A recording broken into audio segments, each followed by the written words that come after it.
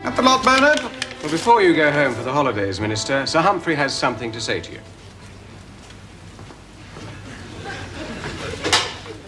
Thank you, Bernard. Minister, just one thing. I wonder if I might crave your momentary indulgence in order to discharge a by no means disagreeable obligation which has over the years become more or less established practice within government circles as we approach the terminal period of the year calendar, of course, not financial. In fact, not to put too fine a point on it, week 51. And submit to you with all appropriate deference for your consideration at a convenient juncture a sincere and sanguine expectation, indeed confidence.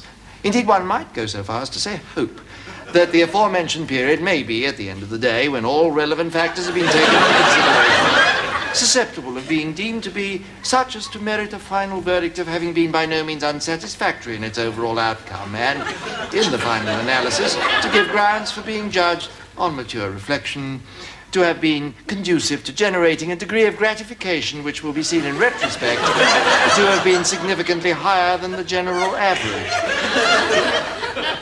What's he talking about?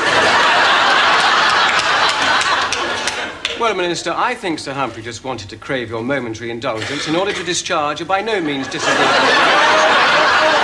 All right, Bernard. Humphrey. At the end of the day, Minister, all these things being... Yes, Minister?